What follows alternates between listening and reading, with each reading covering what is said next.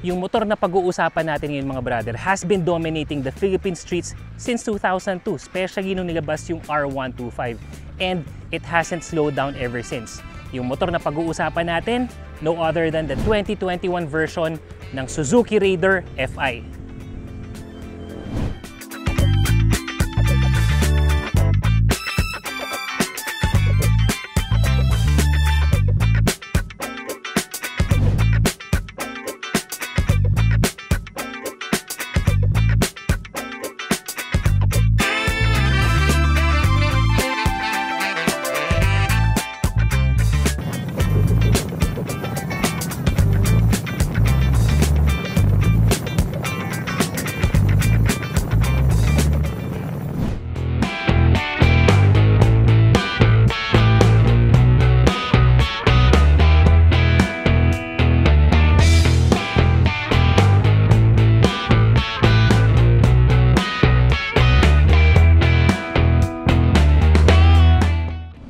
Ako si Juan ng motor ni Juan, and welcome back sa channel natin. Kung bago ka pa lang sa channel natin, be sure to like and share this video, lalong-lalo na kung makakatulong sa tropa mo.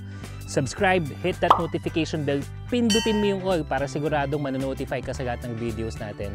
Also, follow lahat ng social media accounts natin like Instagram and Facebook para lahat ng mga motorcycle reviews, tips, and updates na makukuha mo. Before natin simulang pag-usapan tong motor na to mga brother, meron tayong 100k giveaway wherein you can win all these items. Iwan ko yung link sa description sa baba, kaya good luck sa inyo, join na. Balik tayo dito sa usapang Raider natin. Price at 109,900 pesos. Aalamin natin kung bakit ito nga ba, itong Raider na to, ang isa sa pinakamaangas na underbone street racing motorcycle sa Pilipinas. Pagdating sa forma, alam mo na handang makipag-angasan tong motor na to. For starters, we have an aggressive modern headlight assembly. Kumbaga nakabukod siya to the rest of the bike, and LED headlights na rin yung front lights natin mga brother. You can also see the forks here. Some of the engine parts, kumbaga medyo naked type yung datingan niya. While some parts are exposed for styling, ang ganda din naman ng body fairings nito. You have the racing type decals all over the bike. Kumbaga, it's indicating the specs and the brand. Really being proud of that Raider roots. And ang ganda ng division ng fairings na to. Kumbaga parang it's all placed together very perfectly na kumbaga para siyang nagiging isang solid na armor ng motorsiklo na to. Pansinin din natin yung underbelly pan neto. Bukod sa protective covering, dagdag din yung definition niya sa looks ng motor na to. At the rear, what we have is a solid matte black handlebar, tsaka sporty yung integrated taillight assembly nito. Overall, I like the ivory white kasi hindi common yung kulay nito. Hindi lang to basta white. It has that classic, elegant look into it. Pero alam mong maangas na maangas. Ang ganda rin ang dating ng mga red and black accents all over the motorcycle. Tapos sasamahan mo pa ng solid na red mags na talagang gitaw na gitaw pag nasa kalsada ka. Overall, this is a very beautiful bike pero alam mo na hindi ka magpapahuli sa angasan. Maangas nga yung forma mga brother, pero syempre kung maangas ang forma, kailangan sumabay yung performance ng makina.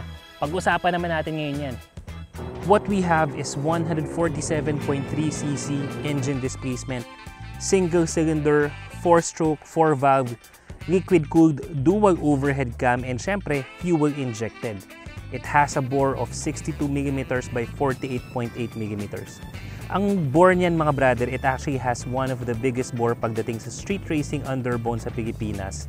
And ang ibig sabihin lang niyan is that the bigger bore means more air at saka gas dun sa combustion, which eventually means more power. It can produce 18.2 horsepower at 10,000 RPM and 13.8 Newton meters worth of torque at 8,500 RPM.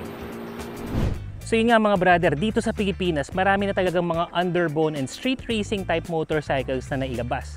Merong GTR 150, the VF3i 185, the Sniper 155 yung bago ngayon.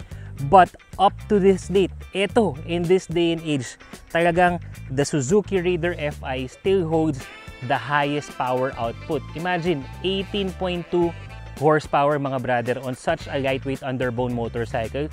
Kaya pagdating dito, ang aasahan mo talaga yung bilis, yung superb na arangkada niya, yung okay na response niya, kasi panghatawan talaga tong motor na to. For the brakes naman mga brother, what we have in front is this huge stylish disc brake. Pagdating naman sa likod, single disc brake din naman yan. Take note, wala pa tong ABS, but based on how I use this motorcycle, very dependable yung brakes nito, and with just the right amount of pressure, lalo na pagdating sa rear brake, hindi to masyadong sensitive, kaya okay yun. At least for me, because you can play around with the brakes. Brake test tayo mga brother. First, rear brake.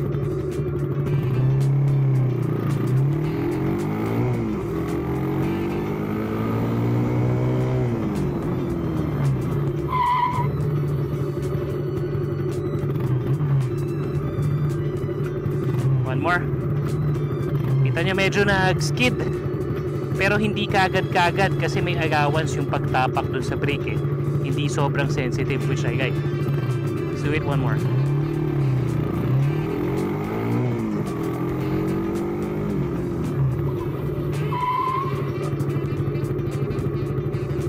Okay, so that's for the rear. It gives me a certain allowance para hindi kakagat yung brake. Although nag-i-skid siya, tinotodo ko kasi siya, pero hindi yung sobrang sensitive. So let's try the front brake this time. This time, front brake naman mga brad.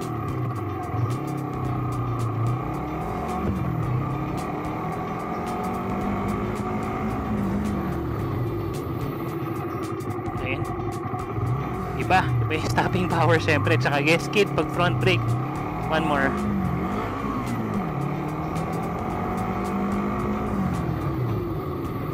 Ayun, no? Very nice stopping power pagdating dun sa front brake. Very dependable. Even if it doesn't have ABS, so obviously, sobrang lakas ng brake nito. For the tires and suspension, unang-una, meron tong gwapong-gwapo na 17-inch mags. Ang sukat ng front tire natin is 70/90/17, tubeless tires obviously, and we also have the telescopic fork. For the rear, what we have is 80/90/17 with rear monoshock. Ang maganda nito is covered na rin yung shocks natin, kaya medyo malinis tingnan yung likuran nito.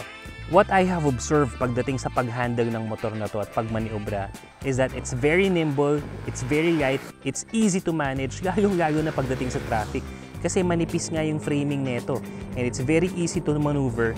Tsaka kumbaga kayang-kaya talagang lumusot, very easy to handle, kaya swak na swak tong motor na to for open roads and even city traffic. Ang napansin ko lang pagdating sa suspension, it's a little bit on the stiffer side. And I'm not saying that as a knock against this bike, pero it's more on given na yan pagdating sa street racing underbone motorcycle. Kasi ayaw mo naman na habang humahataw ka, masyadong bouncy yung motor mo. So tama lang yung suspension nito for the type of motorcycle that it is. Pero yun nga, kung medyo mag-long ride ka, at saka medyo malubak yung dadaanan mo, medyo mararamdaman mo yung mga ilang lubak pagdating sa motor na to.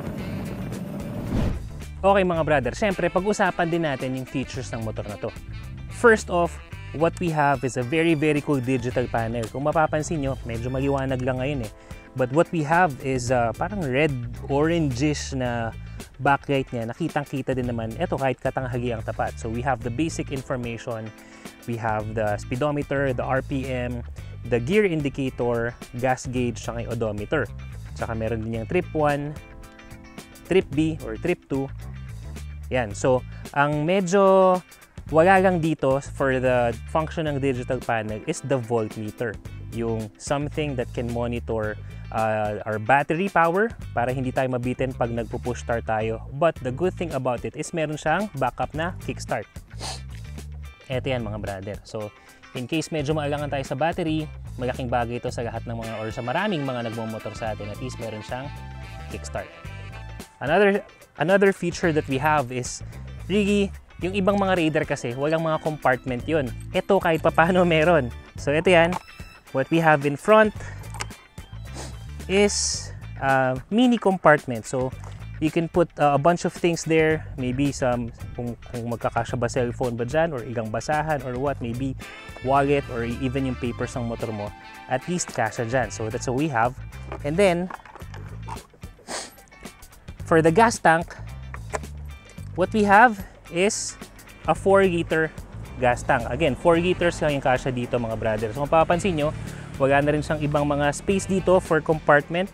But what we have is, at least meron na tayo ditong allotment for the tools. So given na yan, kasama na yan. Again, this unit is brand new nung nakuha natin from Suzuki. But that's about it. Wala ka ng ibang space dito because you already have the compartment right here. Siyempre mga brother, pag-usapan naman natin ngayon yung riding position saka yung overall ergonomics ng motor na to. You may use me as a reference. I am 5'10" in height. So ito, sasakay natin ngayon.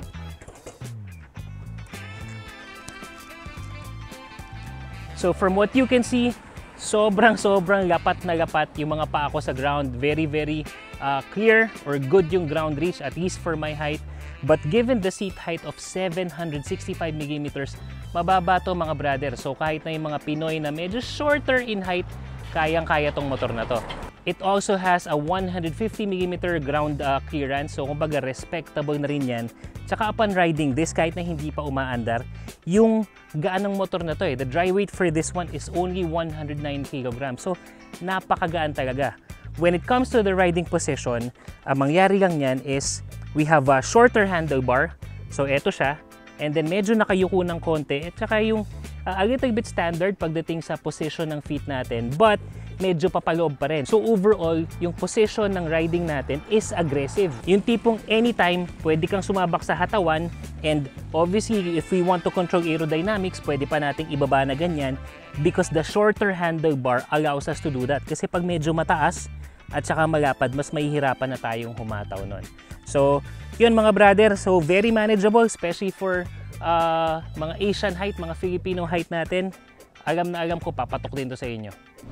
After natin ipakita ang performance, features, and functions ng motor na to, what's our final take? Una, at least for my size, medyo narrow yung seats niya. Hindi masyadong kasya yung puwet ko, pero the size, kung hindi ka naman kasing lapad ko, this is perfect for you. Another thing, given the aggressive riding position, medyo mas dadagasan mo yung stopover because medyo mararamdaman mo yung pagod sa kamay at saka sa likod. But if it's just for city driving, walang problema. Ngayon, for the gas tank, it's only 4 liters capacity. Then, city driving, walang problema. Marami tayong gas stations dito. Pero for long ride, you may have to fill up the gas every now and then kasi nga, medyo maliit yung gas tank niya. On the flip side, for 109,900 pesos, what you're going to get is isang bike na maangas ang forma. Talagang classic modern style na hindi na naluluma. One of the best and powerful underbone street racing motorcycle that we have. In fact, the most powerful underbone motorcycle that we have. At saka hindi ka talaga magpapahuli sa angas. So, hinahatid lang itong mga information na to mga brother para sa inyo, para alam niyo yung mga asahan nyo pagdating and if in case isa itong motor na to sa options nyo. Kayo pa rin na magde-decide if this motorcycle is perfect for you. Again mga brother, ito si Juan ng motor ni Juan. Marami pa tayong videos and content sa pagsasamahan kaya ingat pa rin mga brother, stay safe pa rin tayo. Salute!